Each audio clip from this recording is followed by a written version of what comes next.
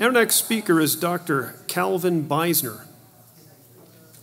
Calvin Beisner is an interdisciplinary scholar specializing on the application of biblical worldview, theology, and ethics to economics, environmental stewardship, political philosophy, public policy, and apologetics. He's the founder and national spokesman of the Cornwall Alliance for the Stewardship of Creation. Dr. Beisner has testified as an expert witness on theology, ethics, science, and economics of climate change policy before the U.S. Senate Environment and Public Works Committee of the Energy and Environment Subcommittee of the U.S. House of Representatives. He's a former associate professor of historical theology and social ethics at Knox Theological Seminary, where he taught church history, ethics, apologetics, logic, and systematic theology. Dr. Beisner is a frequent radio talk show guest with such nationally syndicated programs as Janet Parshall's In the Market, Brian Fisher's Focal Point, and several Salem Radio Network programs. He's written 11 books and over 200 articles and book reviews, many contributions.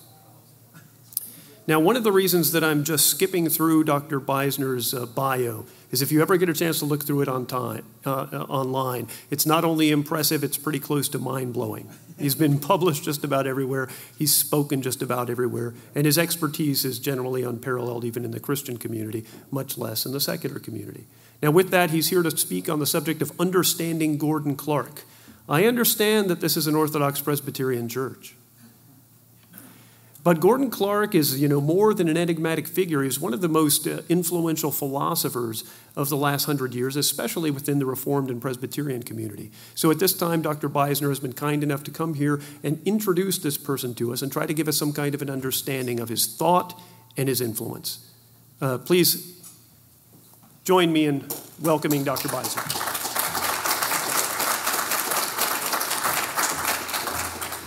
Thank you, Chris.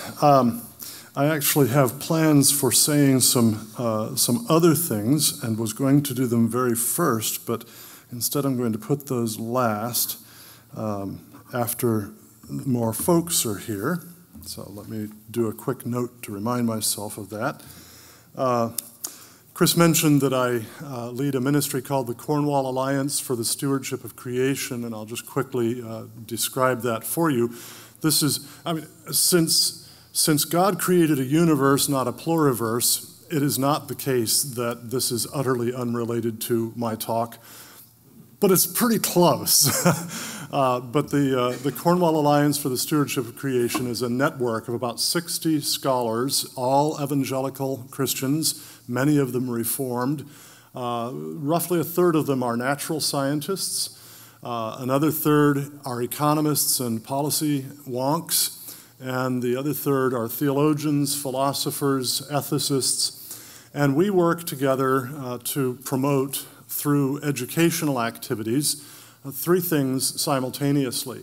Biblical earth stewardship, which is not the same thing as environmentalism, because we actually have biblical worldview and theology and ethics at our foundation, and we try to use good science and good economics so that our policies actually would be helpful to the natural world around us and not harmful to the world's poor, whereas most environmentalism uses lousy science and lousy economics and has anti-Christian worldview, theology, and ethics, and promotes policies that actually don't do much good for the natural environment but are very harmful to the world's poor. So that's our first one, biblical earth stewardship, which we also describe using the title Godly Dominion out of Genesis 1:28, as men and women created in God's image, working lovingly together to enhance the fruitfulness, the beauty, and the safety of the earth to the glory of God and the benefit of our neighbors, so that we're really addressing the two great commandments, to love God and to love neighbor. So first one, biblical earth stewardship. Second one, economic development for the poor. Don't think in terms of America's so-called poor. People in America whose income is at the poverty threshold, as defined by the federal government, have more purchasing power than the average person in Western Europe, France, Germany, Spain, UK, places like that. So to call them poor is something of a misnomer. Think instead in terms of places like sub-Saharan Africa and, of course, parts of Asia and Latin America. Haiti would be a good example, where people live on less than $1.25 a day or so and have very high rates of disease and premature death. And we want to promote economic development in places like that by helping people to understand the importance, first, of a set of social institutions without which no society has ever grown out of poverty, including private property rights, and legal codified recognition of private property rights, so that private property actually turns into capital that can be used to create wealth. And then also entrepreneurship, freedom of trade, and limited government and the rule of law. Those social institutions are absolutely crucial, historically, to any society rising out of poverty. And we believe that they're also well supported biblically. And then the second thing that is indispensable to any society growing out of poverty is access to abundant, affordable, reliable energy. And the reason for that is simply that energy is what enables us to do anything. And the calories you eat in a day are not nearly sufficient to give you enough energy to produce light and refrigeration and air conditioning and shoes and shirts and all the other things that all of us in America take for granted. As a matter of fact, most of us consume under 3,000 calories a day, I hope, and yet that's not actually true. That's just food intake. Your actual caloric consumption per day is more on the order of 190,000, because that's the calories and the energy that you use each day. But you get that not through what you take into your mouth, but through what comes to all of us through the electricity grid. And that energy is what allows us to get the result of a whole lot more work than we could possibly do with our own bodies. By the way, that also is what allowed, what enabled a lot of the elimination of slavery in the world. You need a lot of labor done. Well, you can get it done by animals, you can get it done by enslaved human beings, or you can get it done by electricity and natural gas, things like that. At any rate, access to abundant, affordable, reliable energy is indispensable to rising and staying out of poverty. And unfortunately, a lot of the policies that are promoted by environmentalists, especially as solutions to alleged dangerous man-made global warming, deprive people of access to abundant, affordable, reliable energy, and therefore condemn them to more generations of abject poverty and the high rates of disease and premature death that always accompany that. So, biblical earth stewardship, economic development for the very poor, and finally the proclamation and defense of the gospel of Jesus Christ, in confrontation with attempts by much of the Green movement to, as they explicitly put it, green the gospel, to change gospel teaching into something like, if you love God, take good care of the earth. Now, it's true, if you love God, you should want to take good care of the earth, but that's not gospel. Take good care of the earth is imperative. It's a command, right? That means it's law. Gospel is indicative. It's a statement of fact. It's a statement of what God did. And it is not law, it is gospel. It is good news. So law and gospel are fundamentally distinct from each other, and the notion that take good care of the earth is gospel is quite mistaken, and it's actually a form of legalism.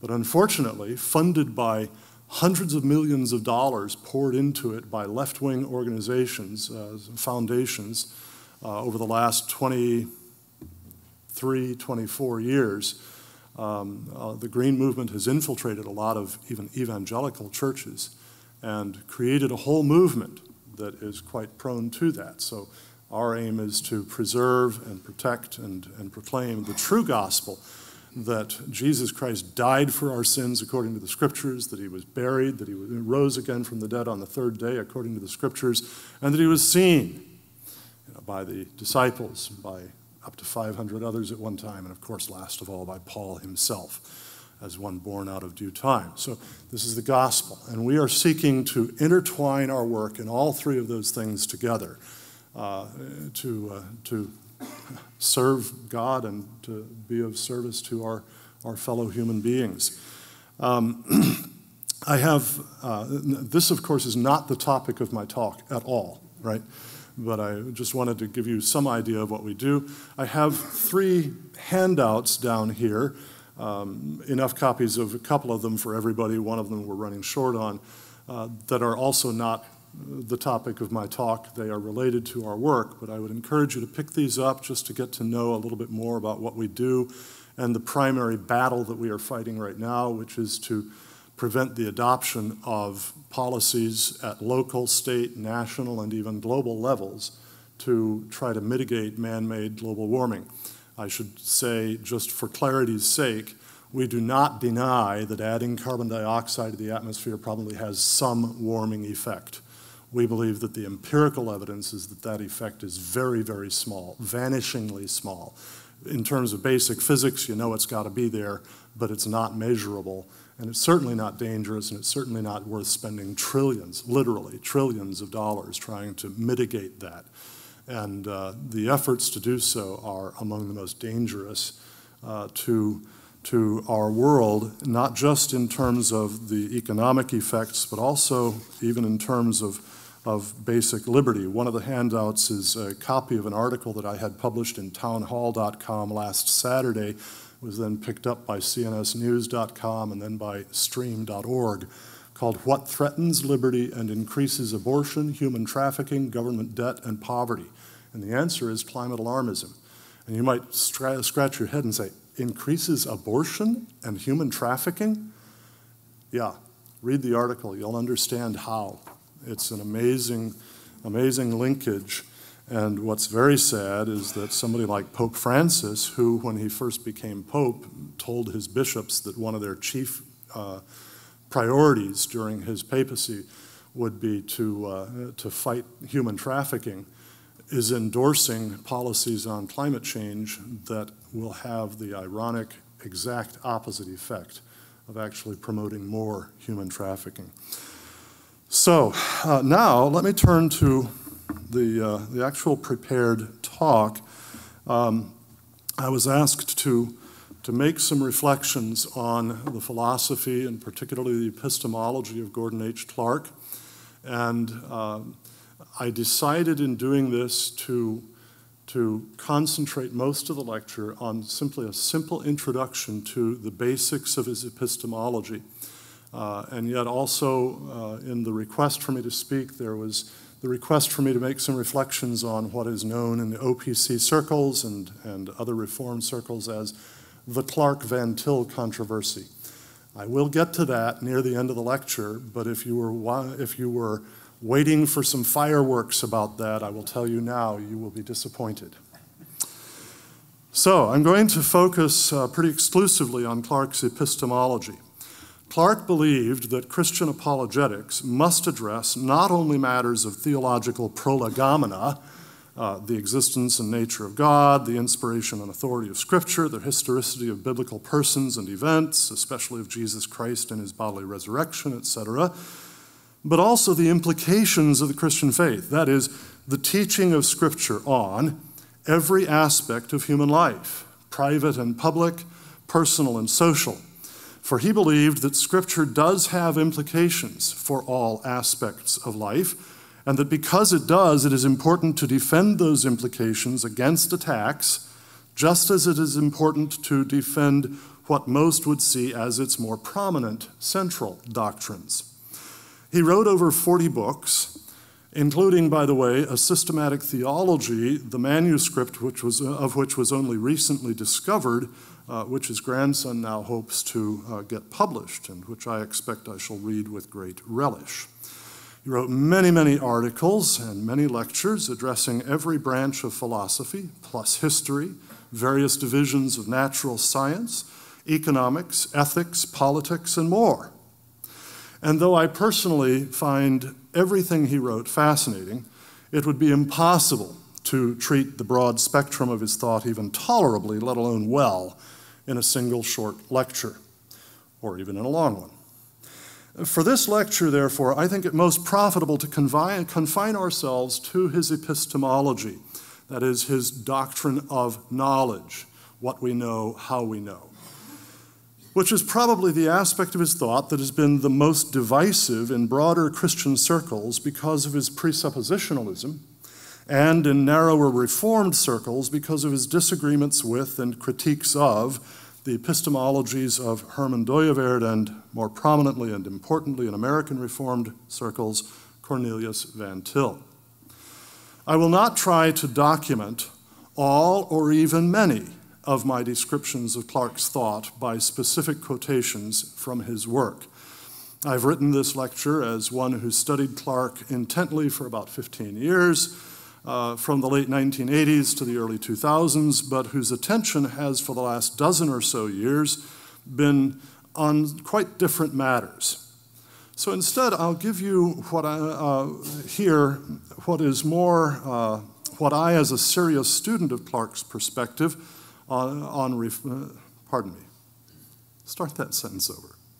So instead, what I'll give you here is more what I, as a serious student of Clarke, perceive on reflection at some distance to have been the most important epistemological lessons I learned from him. It is entirely possible, therefore, that some of what I say might more accurately describe his impact on my thinking than his own thinking per se. If that's so, it won't be the first time a great thinker's disciple has succumbed to some revisionism, not even the first time for a disciple of a famous Reformed presuppositionalist. So part one, Clarke's presuppositionalism. I shall begin with Clarke's presuppositionalism in the most basic, general terms, with particular attention to its relevance to his understanding of what knowledge is, and with what I hope will calm the anxieties of some who think his theory of knowledge leaves them with precious little understanding of the world around them or even of themselves. By knowledge, Clarke meant specifically justified, true belief. By justified, he meant belief that was either axioms or propositions validly deduced from axioms. Therefore, in Clarke's epistemology, knowledge is limited to axioms and their logical implications. Now, as an aside, it is common for some Reformed apologists to think that Reformed presuppositionalism is unique, or nearly so, in embrace of this view of the justification of knowledge. It is not, however.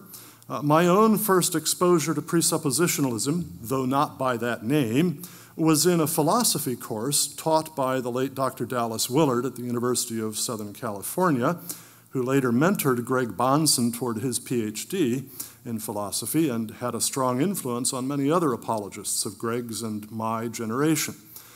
Dr. Willard assigned us to read a very small book by the Catholic philosopher Roderick Chisholm entitled The Problem of the Criterion, which was a brilliant short demonstration that without undefended axioms as starting points, reasoning could never get started, and therefore no conclusion could be justified. Chisholm called these not presuppositions, but particulars.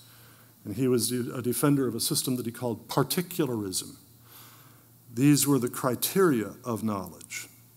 It wasn't until about a decade later, when I first began reading Clarke and Van Til and a few other Reformed presuppositionalists, that I recognized their presuppositionalism as one variety of the axiomatic or particularist epistemology that Chisholm represented.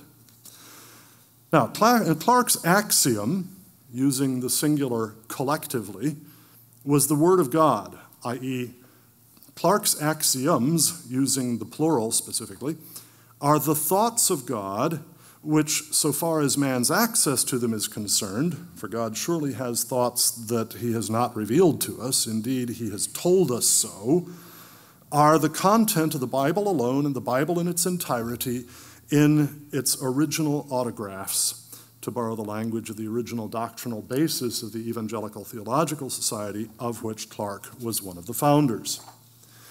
It follows that in Clarke's epistemology, we know nothing but what the Bible says or logically implies, which of course means that we don't know that we're here in this room right now, which seems really silly until you begin to understand a bit more of what he means by knowledge and how he distinguishes it. But we must be careful not to misunderstand Clarke. Many think Clarke's epistemology implies the rejection of science, history, engineering, etc. as valueless, other than such as might be explicitly or implicitly revealed in Scripture. Some go farther and think Clarke was an idealist who denied the objective reality of the external world. Neither is so, as Clarke's quite broad and deep acquaintance and fascination with botany, history, and economics, among other disciplines, demonstrated. While Clarke did say those yielded no knowledge, justified true belief, they were still useful. They could yield opinions that, when acted upon, could be more or less effective at achieving various ends. When he spoke of knowledge, he distinguished it, as did Plato, from opinion. Knowledge is by definition both true belief and justified belief. Opinions, by contrast, might be either true or false, but even when true could not be justified, that is, even if they are true, we can't know them to be true. That is, they would not constitute part of our knowledge. Now, it's important also to understand what Clarke meant when he said a belief was justified. He didn't mean that it was a belief lots of people would agree with, or even a belief that, when acted upon, could lead to useful practice. He meant it was a belief that followed by valid inference from true axioms known to be true. That is, the axioms of Scripture.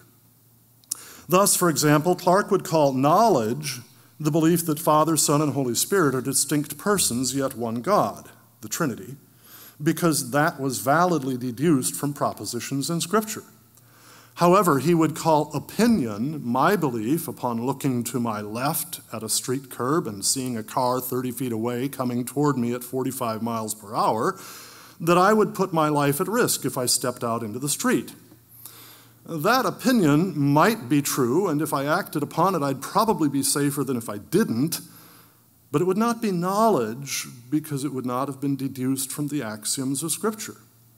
And some would protest, however, that this belief was justified by inference from my sensory perception of the car 30 feet away coming at 45 miles an hour, and my direct past experience, or others' direct past experience communicated to me by their testimony of what happens when someone is hit by a car traveling at 45 miles per hour, and of the very low probability that a driver would be able to stop or swerve in time to miss me if I were to step out in front of him. Now, Clarke would respond, I suspect, it's my opinion, I cannot know for sure if it's so, that while the opinion was justified as an opinion, a belief that, whether true or false, could still be the basis of a practical judgment, it still would not deserve the label knowledge because, A, it wasn't validly deduced from axioms, and B, the premises from which it was derived, whether validly or invalidly, were not known to be true. Clarke sought to persuade people of this through his many critiques of empiricism. In the case of this illustration, he could point out that I couldn't be sure that I wasn't dreaming this, or that I wasn't hallucinating, or that there wasn't some large mirror placed just to my left that was reflecting a car actually coming from my right, or that my calculation of the car's speed was mistaken. I experienced a similar mistaken perception while driving up from the California coast in my youth. Having been on the road for about 13 hours, and it by then being late at night, I suddenly perceived a locomotive barreling toward me just ahead and realized with terror that I was about to miss a curve to the right in the highway and crash into the train. I swerved just in time to make the curve, and then realized as I came fully awake that what I'd seen had been a billboard. At least to this day, I think it was a billboard. That is my opinion. There were, or at least I think I perceived that there were, lots of trees around and obscuring it. Perhaps I dreamt the whole thing. I didn't go back to check. I just drove on the next couple of miles into Eureka, quite shaken but very much awake, and stopped and slept. What people object to when Clarke insists that knowledge is limited to the propositions in Scripture and valid deductions from them is a caricature. The notion that this means we're left with nothing but nearly comprehensive skepticism, and so we never believe anything and never act on our beliefs in anything other than the propositions of Scripture and valid deductions from them. Clarke, however, simultaneously affirmed his epistemology and chose to eat the scrambled eggs on his plate rather than the plate. He was content with life in a world in which we act on many beliefs that are opinions, not knowledge, and there's nothing wrong with doing that. Indeed, it is unavoidable, and often enough it serves our ends tolerably effectively. I just came up with another illustration of this a couple of nights ago. I was staying with some good friends in Washington, D.C. for Tuesday night. And both of them had been students of Clarke's when he studied there. And one of them had been an art student, and Dr. Clarke liked to paint. He was an awful painter, but he really liked to paint. And so she would often find herself in what was called the art barn at Covenant College at the same time that he was there. And they would perhaps be painting the same scene seen through the window out in front of them. And she had the freedom as an artist to decide to exclude some of the trees and to paint sort of a little bit creatively. Clarke, interestingly enough, insisted on putting every tree into the painting. He did it badly. They were not well shown, but he insisted on putting every tree there. Now, if he was the comprehensive empirical skeptic that some of his critics think he is, what explains that, right? All right. That those who represent Clarke as rejecting the value of all sources of opinion other than Scripture misunderstand him is demonstrable, insofar as any opinion is demonstrable, a qualifier that should bring to our attention the fact that words have a range of meaning. What I mean by demonstrable in this case is similar to, but not identical to, what I'd mean by saying that the doctrine of the Trinity is demonstrable. The doctrine of the Trinity is demonstrable by valid deduction from the propositions of Scripture. This opinion is demonstrable in a weaker sense of the word. Weaker precisely because the propositions in an argument leading to it are not part of Scripture. So please keep that in mind. If either Clarke or I sometimes say we know that, for instance, George Washington, my second cousin 8 times removed, so was Benedict Arnold, by the way, was the first president of the United States, even though that's not revealed in Scripture. For even the word know has a range of meanings, and which meaning it has in a given instance must be determined by the context. Okay, to start that sentence over and leave out all the aside there, that those who represent Clarke as rejecting the value of all sources of opinion other than Scripture misunderstand him is demonstrable by the fact that although he insisted that experience yields no knowledge, he often wrote quite clearly of the value of experience and some opinions derived from it, such as many facts of botany, a subject he loved, a value that stopped short of qualifying them as knowledge, it is true, but nonetheless a value. A $100 bill is, after all, not valueless merely because it's not a $1,000 bill. For example, in his critique of logical positivism in his book, The Three Types of Religious Philosophy, having pointed out that logical positivism stipulated that, quote, a sentence is meaningful as opposed to being nonsense only if it is verifiable by sensory experience, unquote, which, by the way, he did point out was self-refuting and therefore not true, he then wrote, explaining the meaning of verifiability, quote, for a long time the assertion the other side of the moon has no mountains could not be actually verified or falsified, but it was meaningful to proponents of logical positivism because it was verifiable in principle. A few people have now seen the other side of the moon, and their experience discovers whether the assertion is true or false. Now, you can't be the absolute empirical skeptic and write that. that second sentence would be inconsistent with the belief that experience is of no epistemic value.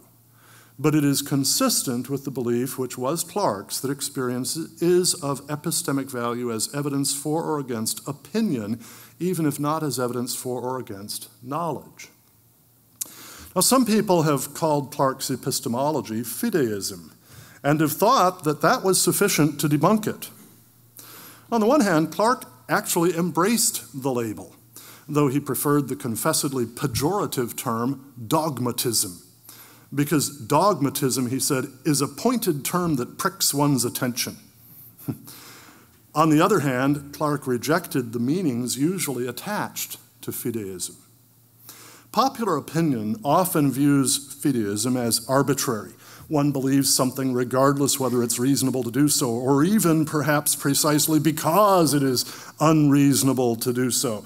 Though, of course, that means the unreasonableness has been made the reason for doing so. So this is a self-refuting system as well. But that's okay. That's the way Søren Kierkegaard insisted that becoming a Christian requires a blind leap of faith. Now, much scholarly opinion holds that fideism, as Alvin Plantinga put it, exclusive or basic reliance upon faith alone, accompanied by a consequent disparagement of reason and utilized especially in the pursuit of philosophical or religious truth, a reliance that may go on to disparage and denigrate reason. Clarke, however, because he rejected the popular definition of faith as something extra or contra-rational, and believed instead, because he was convinced Scripture defined the term this way, that faith is assent to an understood proposition, rejected both definitions of fideism. For Clarke, faith and reason are neither contrary nor logically unrelated. Rather, reason starts with faith. With Augustine, he would say, credo ut intelligam, I believe in order that I might understand. But be careful. This doesn't mean one starts with faith, which is devoid of understanding, and progresses to understanding. Rather, faith, being assent to an understood proposition, I believe in order that I might understand, means I believe some things that I understand, e.g., the explicit propositions of Scripture, in order that from them I may come both to understand and believe other things. For instance, propositions validly deduced from Scripture that for now I don't understand, and even in order that I might come to understand and believe yet other things that are matters of opinion because not deduced from Scripture. That is, believing the axioms of Scripture not only leads in the inquisitive mind to believing those axioms' logical implications, but also to believing other things about the external world not revealed in Scripture. The first category of beliefs Clarke called knowledge, the second opinion. Now granted, Clarke's definition of faith as assent to an understood proposition, fideism by definition cannot be extra or contra rational. The word is derived from the Latin fides, belief, faith, trust, from the verb fido, I believe, I have faith, I trust, and the translation of the Greek pisteuo, I believe, I have faith, I trust. Thus, I think that fideism for Clarke simply meant presuppositionalism. That is, the belief that all valid reasoning, and hence all knowledge, begins with starting points, propositions logically prior to which there are none, because that is the definition of starting points. To believe that the Bible is the Word of God is not arbitrary, however. For the Bible claims to be the Word of God. No argument has ever successfully refuted that claim, and while other starting points, such as empiricism and rationalism or dependence on other alleged divine revelations, fail to deliver knowledge, taking the Bible as axiomatic yields a great deal of knowledge. And coupling that knowledge with opinion that we gain by other means, taking the Bible as axiomatic, yields also a great deal of highly defensible opinion about such things as history, chemistry, astronomy, economics, and even music. So for Clarke, fideism is not arbitrary. neither does fideism require disparaging reason. On the contrary, fideism alone provides the starting points without which reason is fruitless, i.e., yields no justified true beliefs, no knowledge. Clarke did not defend Scripture as axiomatic, if by defend we mean to present a positive case for it from something outside itself. That would be a contradiction in terms. Axioms are starting points, and by definition there is nothing earlier in a chain of reasoning than a starting point. But while Clarke did not defend Scripture as axiomatic, he did defend his belief that Scripture is axiomatic, and he did so in two ways. First, positively, he asserted that Scripture is the Word of God and showed that Scripture contained the propositions from which this assertion could be validly deduced. That is, he showed that Scripture asserted itself, in some instances explicitly and in others implicitly, as the Word of God and therefore axiomatic. Second, to answer objections against this axiom, he argued in two ways. The first was to argue that every alternative starting point for epistemology failed to justify any belief, therefore resulted in no claims of knowledge, or rather, no valid claims of knowledge. And this was the use of his critiques of both rationalism and empiricism. The second was to argue that no proposition, either explicit in Scripture or validly deduced from it, could be demonstrated to be false. And therefore all attempts to demonstrate that Scripture failed as an axiom also failed. And that left Scripture undefeated. Now Clarke also believed, however, because he thought Scripture taught this, that one's belief that Scripture is God's Word, in other words, that it is axiomatic, could come about only by the enlightening action of the Holy Spirit, not as a result of a chain of reasoning. And this, again, he believed because he thought Scripture taught it. In commenting on the Westminster Confession of Faith, 1:5, he acknowledged that archaeology could contribute something toward proving that the historical events of the Bible are true, though little or nothing toward proving that the doctrines are. Notice, by the way, how his wording there, that archaeology could contribute something toward proving the historical events of the Bible are true, militates against the misapprehension that he thought extra-biblical grounds for belief were valueless. But to go on, how then can we know that the Bible is true, he asked. The confession answers, our full persuasion and assurance of the infallible truth and divine authority of the Scripture is from the inward work of the Holy Spirit. And Clarke went on to say, faith is a gift or work of God. It is God who causes us to believe. Blessed is the man whom thou choosest and causest to approach unto thee. Psalm 65, verse 4.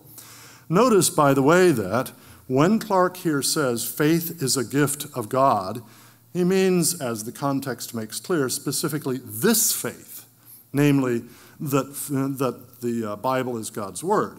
He affirms the same elsewhere of faith in the gospel, but he would not say it of faith generically. For example, faith that if we rid ourselves of all desire, we shall experience nirvana and be absorbed into Brahman is faith in a falsehood, and God does not give us that. So for Clarke, all knowledge, all justified true belief, consists of our believing propositions either explicit in or validly deduced from Scripture. Opinions are all other propositions that we believe, some of which might be true, though we can never know them to be true, and some of which undoubtedly are false. Opinions invalidly deduced from Scripture might be true, but our invalid deduction doesn't entail our knowing them to be true. They might also, of course, be false. And opinions deduced from other sources, experience, secondhand testimony, authority, etc., might also be true, but again, we cannot know them to be true. But that's okay. We still manage to muddle through a great deal of life based on opinion. One hopes, however, for a more sure foundation for our beliefs about God, sin, and salvation than either empiricism or rationalism, let alone existentialism and other forms of irrationalism. And thankfully, Scripture gives that to us. As Peter put it, we did not follow cleverly devised myths when we made known to you the power and coming of our Lord Jesus Christ, but we were eyewitnesses of his majesty. By the way, if you think that's an indication of an empiricist epistemology inherent in Scripture, I would ask you to define how the eye perceives, how the eye witnesses majesty. What color is majesty? How big is it, right? But Peter says, we were eyewitnesses of his majesty, and we have something more sure, the prophetic word, to which you will do well to pay attention as to a lamp shining in a dark place, knowing this first of all, that no prophecy of Scripture comes from someone's own interpretation. For no prophecy was ever produced by the will of man, but men spoke from God as they were carried along by the Holy Spirit. 2 Peter chapter 1, verses 17 and 19 through 21. Now part 2, and this will be considerably shorter, the Clark Van Til controversy.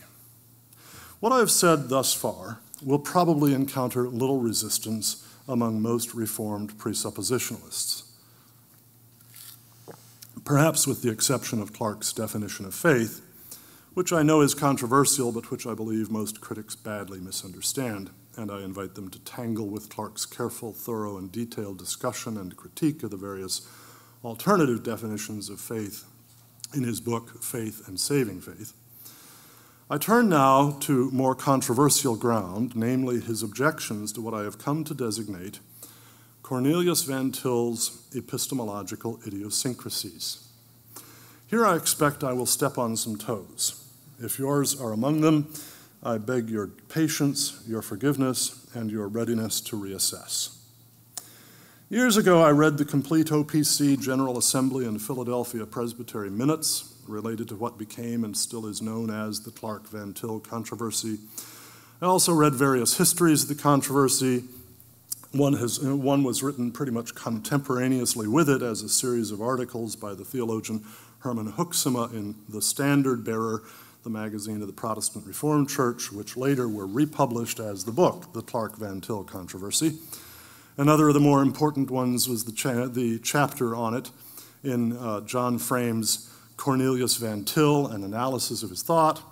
And in preparing for this lecture, I reviewed these and the discussions of the Clark Van Til controversy in Greg Bahnsen's Van Til's Apologetic, Readings and Analysis, and John Meether's Cornelius Van Til, Reformed Apologist and Churchman. I am now about to disappoint many, probably most, perhaps all of you. But if you are, as I expect you will be, disappointed by what I am about to say, I ask you to think soberly about why you are disappointed. How am I going to disappoint you? By declining to rehearse the controversy in depth, to assess the arguments pro and con, and to seek to justify my judgments of the two protagonists or antagonists, depending on your point of view, positions and their arguments for them. Instead, I will sketch the controversy only very briefly, even superficially, and indicate my conclusions about it with little attempt to justify them. Why? For two reasons. First, because godly men who have studied the controversy in much greater depth than I have argued about it at a great length and still have failed to persuade each other. And I don't think I can, even in a major treatment, let alone a brief lecture like this, do any better than they. Second, because after doing this, I want to conclude by addressing something I consider to be much more important to the health of Christ's church. So here's my sketch of the controversy. I understand it to have been largely, though not exclusively, over Van Til's doctrines that all human knowledge is exclusively analogical of God's knowledge, and that all truth is necessarily paradoxical. The first challenge is to understand rightly what Van Til meant by these two terms, and that is admittedly quite a challenge. Van Til's defenders and critics alike acknowledge that he often expressed himself in ways that others, even intelligent and well-studied, found very difficult to understand. Bahnsen, for instance, could write of, quote, the tremendous philosophical and linguistic confusion on all sides that has swirled around the debate, unquote. Frame could write at the end of his survey of the controversy, quote, "It is time for us to admit that these issues should never have been raised in such confusing terminology. Let us begin with the doctrine that man's knowledge is always analogical to God's. I'll start by offering some standard definitions and explanations of analogy. The clearest and most precise discussion of analogy I have seen occupies 11 pages of H.W.B. Joseph's Introduction to Logic, of which the following statements are helpful excerpts, though they leave out a great deal. Analogy, he writes, meant originally identity of relation. 4 terms, when the first stands to the second, as the third stands to the fourth, were said to be analogous, or to exhibit an analogy. If the relation is really the same one in either case, that is, between either sets of 2, right, either pairs, then what follows from the relation in one case follows from it in the other, provided that it really follows from the relation and not from something else. For example, if in respect of weight, A is to B as C is to D, and if A weighs twice as much as B, then C must weigh twice as much as D. There is, however, he continued, another sense in which the terms analogy and argument from analogy are used. The analogy may be any resemblance between 2 things, and not merely a resemblance of the relations in which they respectively stand to 2 other things. And the argument from analogy is an argument from some degree of resemblance to a further resemblance, not an argument from the consequences of a relation in one case to its consequences in another. Expressed symbolically, the argument hitherto was of the following type. A is related to B as C is to D. From the relation of A to B, such and such a consequence follows, therefore it follows also from the relation of C to D. The present argument, this more extended form of analogy, will run thus. A resembles B in certain respects. Pardon me, he says, and then in respects X. A resembles B in certain respects X. A exhibits the character Y. Therefore, B will exhibit the character Y also. Now, distinct from these uses is that of analogy specifically in theology, where analogy is thought to provide a sort of halfway house between univocal and equivocal language about God. Univocal language is language that has a clear, specific, certain meaning that all the participants in the conversation understand. Equivocal is language where a term might mean one of several different things, and often it's unclear which one it means in a given context, and the participants in the discussion might actually not be agreed as to that meaning, right? Analogy in theological use is thought to provide a sort of halfway house between univocal and equivocal language about God. Some theologians have thought the creator-creature distinction implies that no quality predicated of God can be identical to that quality predicated of anything else, and therefore they have asserted that univocal language about God is necessarily false. Yet to confine ourselves to equivocal language about God is in fact to say nothing about him. It has been thought, therefore, that some middle way must be taken, and that way has been called analogy, and a theological statement has been held to be an analogy if it is neither wholly univocal nor wholly equivocal.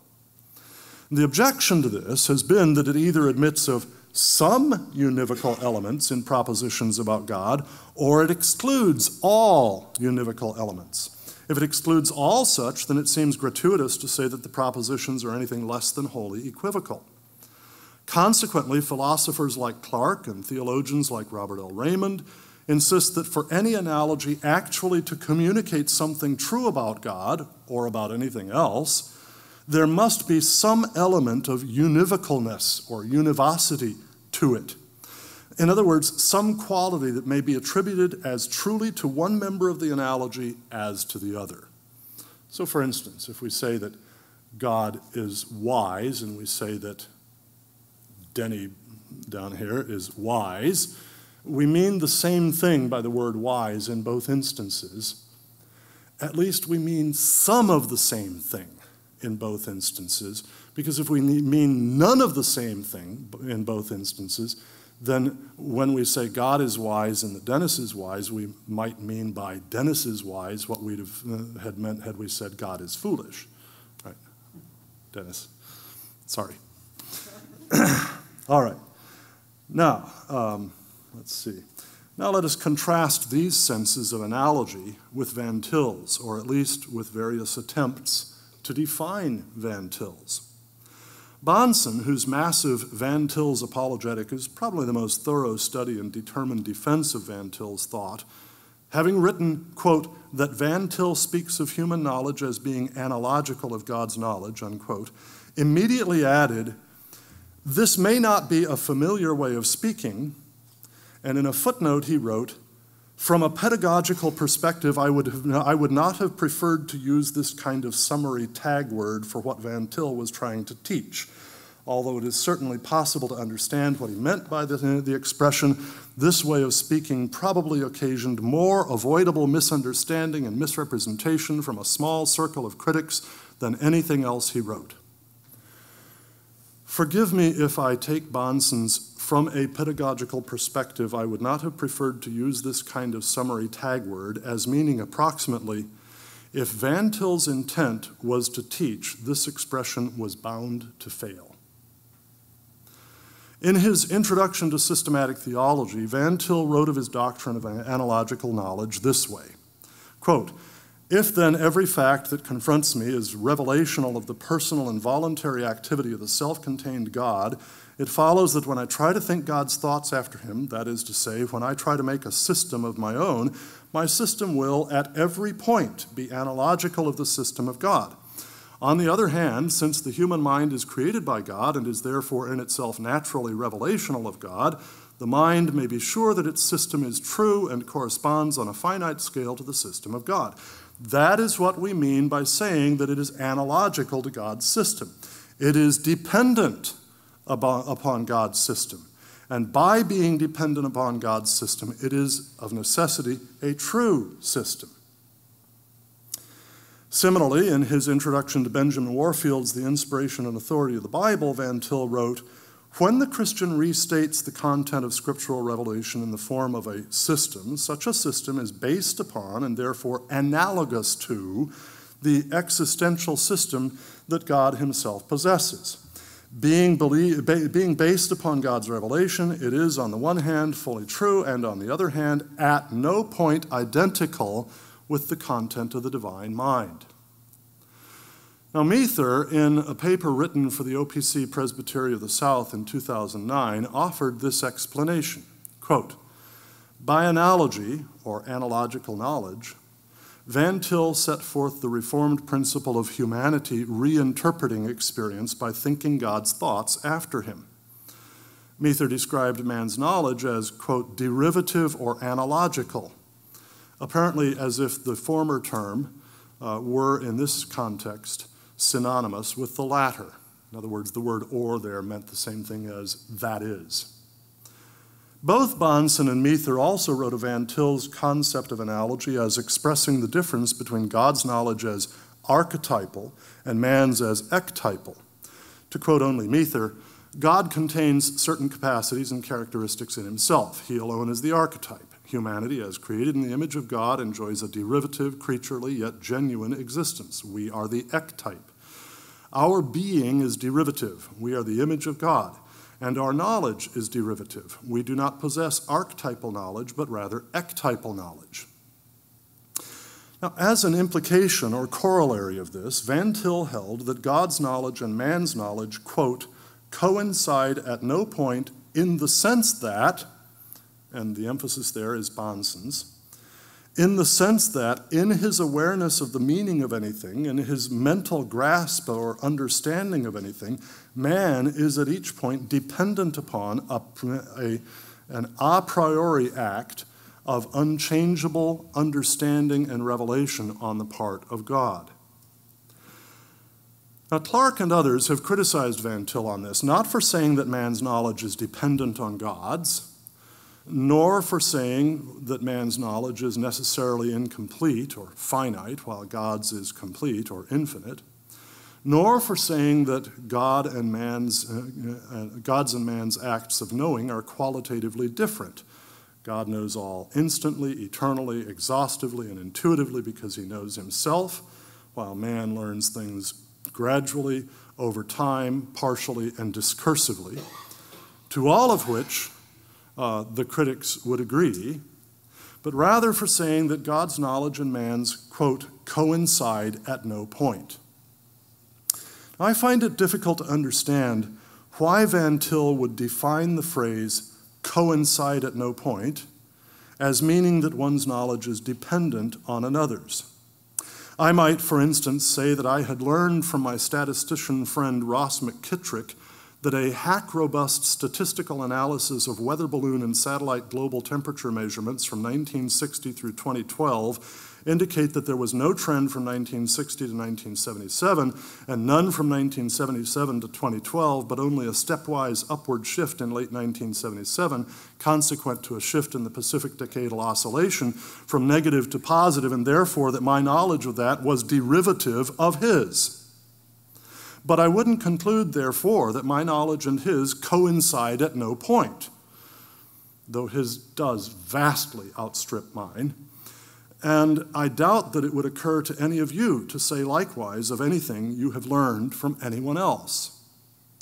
It would be natural to think, but Van Til clarifies by saying, in the sense that man is at each point dependent upon a prior act of unchangeable understanding and revelation by God.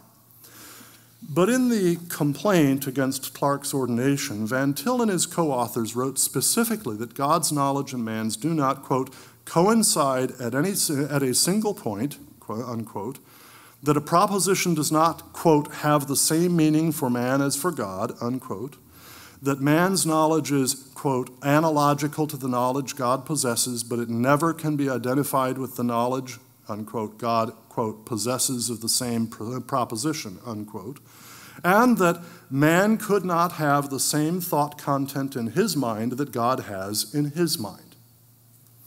Various writers have sought to defend Van Til by interpreting him differently from Clark and other critics.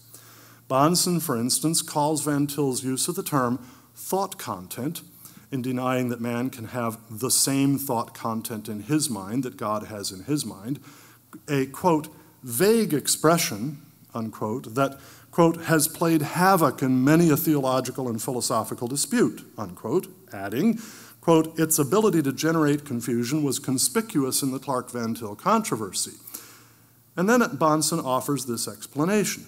I believe that by thought content, Van Til meant the thinking activity in which the mind of God engages, which mental experience is metaphysically different from the operations of man's mind.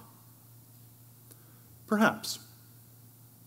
But one wonders whether it is really so difficult to distinguish between thought content and thinking activity as to necessitate the misunderstanding and confusion with which many learned scholars have interpreted Van Til. In years past, I have often thought that George Washington was the first president of the United States, as I wrote at the moment that I was writing this lecture, and as I am rethinking now. I am thinking that again at this moment. As I understand it, my thought content is the proposition George Washington was the first president of the United States. And that proposition was the same 10 years ago that it is now. But my thinking activity, or act of thinking that proposition today, is not the same thinking activity that occurred 10 years ago. Bahnsen argued that Van Til's denial that man can have, quote, the same thought content in his mind that God has in his, refers exclusively to the subjective thinking activity of God and the subjective thinking activity of man. He likened this distinction to that between the thinking activities of two human beings. Quote, the word knowledge can signify the actual act of knowing as a personal event. In this sense, my knowing, act of knowing, is not identical with your knowledge, act of knowing, just as my driving a car cannot be identical with your driving a car, since we are different actors. Consequently, he wrote, to say that the Creator's act of knowing does not coincide with the creature's act of knowing should be non-controversial. Well, yes, it should. It should be so obvious as to be trivial. Yet thought content, which I take to be synonymous with idea, and act of thinking do not, prima facie, seem to mean the same thing, and I'm not at all sure that Bahnsen has interpreted Van Til properly, or that Clark and his other critics have misinterpreted him, as Bahnsen argues. Now, before you start trying to figure out how to prove me wrong in my interpretation of Van Til and Bahnsen right, hear me carefully. My intent is not to prove this or that interpretation of Van Til on this point is right or wrong. It is instead to suggest that this exemplifies an underlying difficulty with Van Til's writing, namely his proclivity to use terms in non-standard and hence confusing ways. If all Van Til ever meant by calling man's knowledge analogical is that it is derivative, i.e. derived from a source outside man and therefore contingent, in contrast to God's, which is original, intuitive, and non-contingent because it is knowledge of himself, then no biblically orthodox theologian should object to the substance of his view. But first, if that is the case, then it seems quite inexplicable why so many theologians and philosophers, otherwise able scholars, both defenders and critics, have thought Van Til was saying something highly significant and even fairly original in the history of theology, and why so many critics have thought he was saying something at least mildly and perhaps catastrophically mistaken. And second, if all Van Til meant by thought content was act of thinking, then Van Til's critics still have a legitimate complaint against his non-standard use of the term analogical, because it was guaranteed to occasion extensive misunderstanding.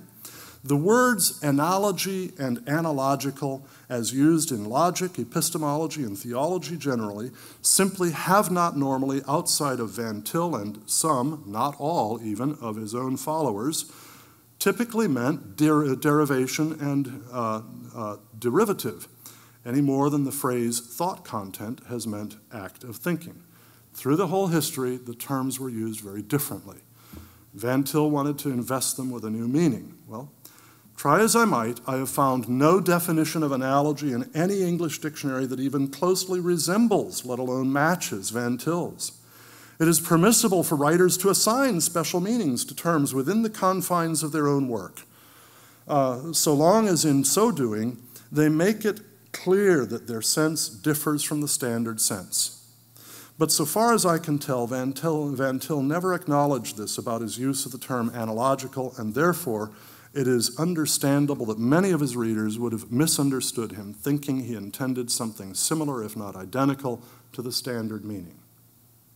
Now let us turn to the other point on which Clark and others like Raymond have sharply criticized Van Til, his doctrine of the paradoxical knowledge of human knowledge. The paradoxical nature of human knowledge. And on this point, I shall be brief. In his Common Grace and the Gospel, Van Til wrote, quote, "Antinomies," another word for paradoxes, "are involved in the fact that human knowledge can never be completely comprehensive knowledge. Every knowledge transaction has in it somewhere a reference point to God. Now, since God is not fully comprehensible to us, we are bound to come into what seems to be contradictions in all our knowledge. Our knowledge is analogical and therefore must be paradoxical." Now, for present purposes, I shall only mention in passing that Van Til's inference here from the incompleteness of knowledge to its necessarily being paradoxical seems a non sequitur. He seems to offer us a conclusion: all man's knowledge is paradoxical, and a single, minor premise: all man's knowledge is incomplete. In this partial syllogism, the major term is paradoxical, the minor term is man's knowledge, and the middle term is incomplete. What is missing from the syllogism is the major premise, which, for the argument to be valid in form, would have to be all incomplete knowledge is paradoxical. But that premise is demonstrably false, in that a thinker whose knowledge was limited to only the two propositions, Richard III was a king of England and volleyball is a sporting game, would have incomplete knowledge, but there would be no paradox, no apparent contradiction between those two parts of his knowledge. To return to what Van Til wrote, in the same book he wrote, italicizing for emphasis, all teaching of Scripture is apparently contradictory. And again, quote, all the truths of the Christian religion have of necessity the appearance of being contradictory. We do not fear to accept that which has the appearance of being contradictory. In the case of common grace, as in the case of every other biblical doctrine, we should seek to take all the factors of Scripture teaching and bind them together into systematic relations with one another, as far as we can. But we do not expect to have a logically deducible relationship between one doctrine and another. We expect to have only an analogical system. Clark, Raymond, and others have expressed various criticisms of this idea. Among them, first, that it assumes that the one who holds it knows everything every human now, in the past, or in the future ever will know, and knows that none of them will be able to reconcile the apparent contradiction. Second, that if actually non-contradictory truths can appear as contradictories, and if no amount of study or reflection can remove the contradiction, there is no available means to distinguish between this apparent contradiction and a real contradiction, which implies, third, that it is impossible to conclude that any doctrine is false by pointing out that it contradicts another doctrine thought to be true, and hence, fourth, that we might as well dispense with theology exams for ordination. In this instance, I will not take the time to survey the attempts to interpret and defend Van Til on this point. Let us assume that they are correct. That is, the defenses of Van Til. Let us assume that they are correct. My point is not that Van Til was wrong about this, though I think he was, and Clark right, though I think he was, but that Van Til's doctrine of paradox was inherently confusing at best, as was his doctrine of analogy. And now let me say why I have so emphasized the difficulty of interpreting Van Til on these two doctrines of analogical and paradoxical human knowledge. It is because of the tragic consequences for Christ's church, or at least for one part of it, the Reformed faith, mostly in the United States. And here I can do no better than to offer you some excerpts from John Frame's discussion of the Clark-Van Til controversy in his Cornelius Van Til, An Analysis of His Thought. And this will be an extended quotation from Frame. In my estimation, both the Van Til party and the Clark party had valid scriptural concerns. Van Til was concerned to maintain the creator-creature distinction in the area of human knowledge. Clark was concerned to protect the integrity of divine revelation, to ensure that it could provide a true communication from God to man. The report, that is the report of the General Assembly, which generally favored Van Til but did not reverse the presbytery's ordination of Clark, did, in my opinion, do justice to Clark's concern about revealed truth. It repudiated the complaint against Clark, language about different meanings and its denial of coincidence at a single point. In this respect, the report made real progress toward a resolution of the questions. Still quoting here. Did Clark do justice to Van Til's concerns about the creator-creature distinction? Probably not, in my view, but that was due in large measure to the confusing way in which the Van Til party stated the question. Had Clark been willing to bend his prejudice against formulations dealing with subjective experience a bit, I see no reason why he could not have affirmed an experiential difference between God's knowledge and man's. I agree fully with Frame at that point. Certainly, there was nothing in his theory of knowledge to rule out such a distinction. Indeed, I believe that that distinction is implicit in Clark's point about the difference in mode between God's knowledge and man's, God's being intuitive, man's being discursive. Frame then offered several suggestions as to how to reconcile Clark's and Van Til's thoughts, some of which I think hold some promise, others of which I find completely unpersuasive. Next, Frame rehearsed Van Til's later critiques of Clarke and defenses of himself, finding in them both strengths and weaknesses. I shall bypass those. What is crucial, and what I embrace wholeheartedly, is his conclusion. Quote, I must reluctantly conclude that Van Til's response to Clarke in An Introduction to Systematic Theology sheds more heat than light on this controversy. With the benefit of hindsight, Van Til could have come up with formulae such as I suggested earlier that would have drawn the parties together without compromising anyone's theological concern. Instead, he went on the offensive, employing the great gulf language of antithesis, but with an argument so weak in both interpretation and criticism as to be quite unworthy of him. Still quoting, here we see Van Til as a movement leader. He was leading his troops against those of Clarke with the sharpest antithetical rhetoric, taking no prisoners, admitting not the slightest shade of truth in Clarke's formulations, suggesting that Clarke's entire effort was marred by a false principle, saying that there were no fundamentals in common between himself and Stuart Hackett. Here he turns the same guns on Clarke. We shall see this extremely antithetical side of Van Til again. I do believe that when he gets into this sort of mood, his normally powerful intellect often fails him. Van Til is a thinker who is normally capable of making careful, even subtle distinctions, but in his extreme antithetical mode, he tends to miss the obvious. Still quoting, this is not Van Til at his best, nor in my estimation did Clarke's performance represent Clarke at his best. Further, their warfare badly divided a denomination that was already very small and could ill afford such disunity. In time, Clarke and many of his followers left the Orthodox Presbyterian Church. I confess that I am appalled that at the 50th anniversary celebration of the Orthodox Presbyterian Church in 1986, one speaker lauded the Van Tilian contenders for achieving a great victory for truth. In my opinion, truth was the great loser in the battle. Evidently, the only winner was pride, and unjustified pride at that. Still quoting. The controversy dealt, for the most part, with rather technical, philosophical issues. I hope that my earlier part of my lecture indicated that, right? And I hope that a lot of you couldn't follow for the life of you a lot of that. That was precisely the point.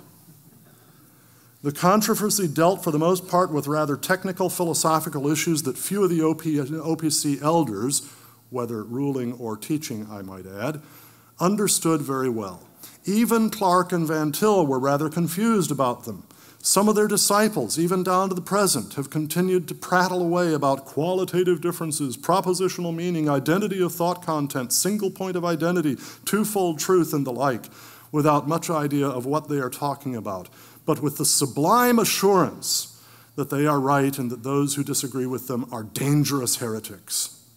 It is time for us to admit that these issues should never have been raised in such confusing terminology, that none of the confusing formulae should be made a test of orthodoxy, and that the Clarke controversy was a low point in the life of the Orthodox Presbyterian Church and in the ministries of the two major protagonists.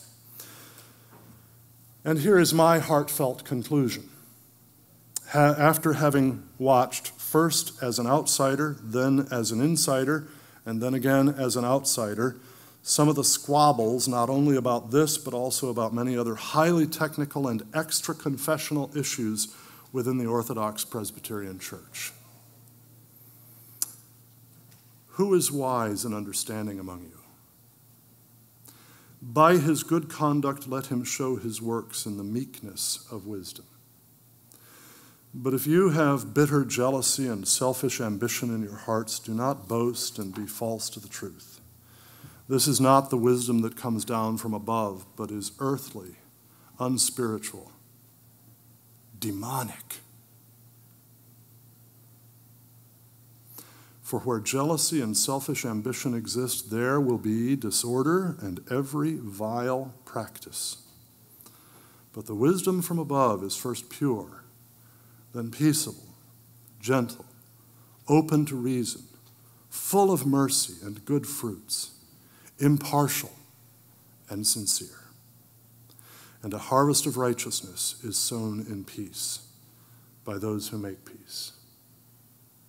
So, if there is any encouragement in Christ, any comfort from love, any participation in the Spirit, any affection and sympathy, complete my joy by being of the same mind, having the same love, being in full accord and of one mind. Do nothing from rivalry or conceit, but in humility count others more significant than yourselves. Let each of you look not only to his own interests, but also to the interests of others. Have this mind among yourselves, which is yours in Christ Jesus, who, though he was in the form of God, did not count equality with God a thing to be grasped, but made himself nothing, taking the form of a servant, being born in the likeness of men. And being found in human form, he humbled himself by becoming obedient to the point of death, even death on a cross. Therefore God has highly exalted him and bestowed on him the name that is above every name, so that at the name of Jesus every knee should bow in heaven and on earth and under the earth, and every tongue confess that Jesus Christ is Lord, to the glory of God the Father.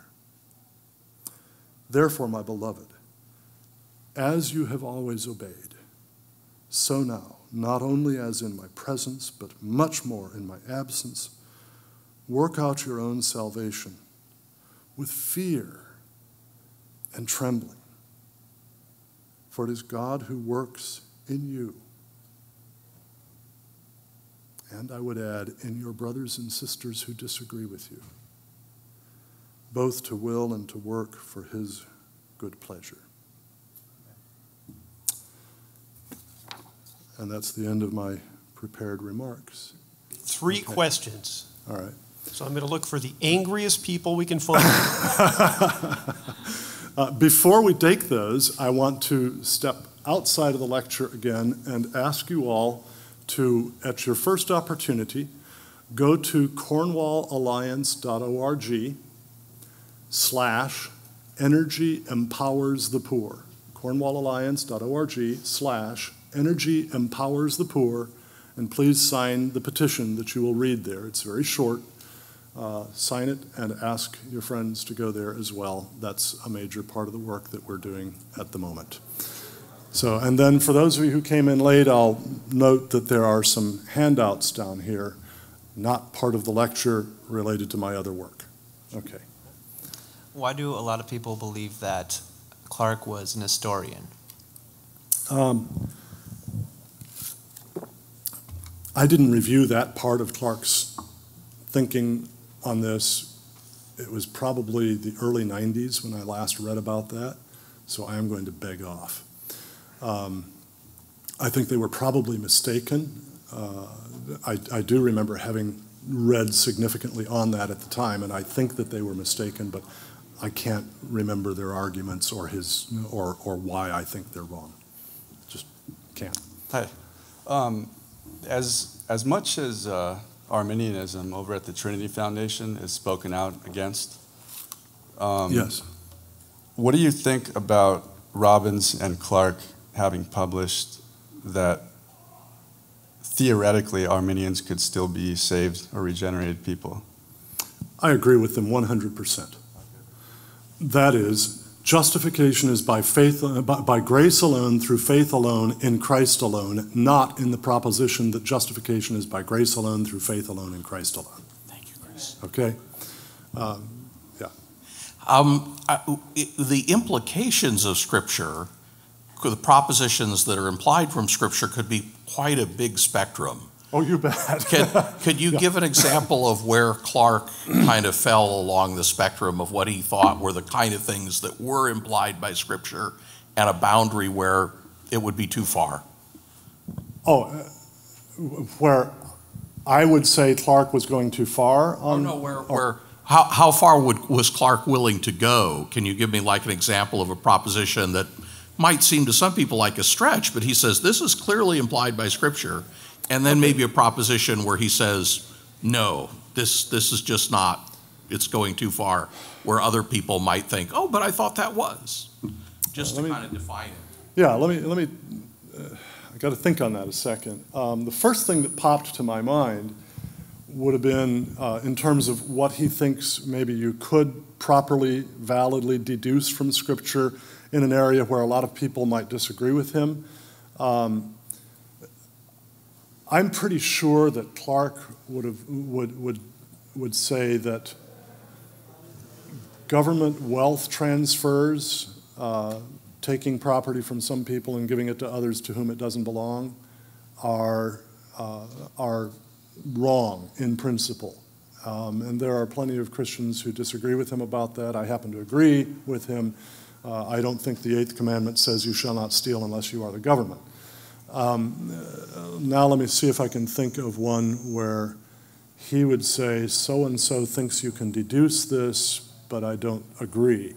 Actually, on a similar subject, some folks on the evangelical left will argue from Leviticus 25, the Jubilee principle, that required an occasional redistribution of wealth, and he would argue that they were wrongly exegeting the passage. And again, I would agree with him there as well. So those would be two examples, but it would take a while to think up some others. Thank you very much, Dr. Okay. Beisner. Well, thank you.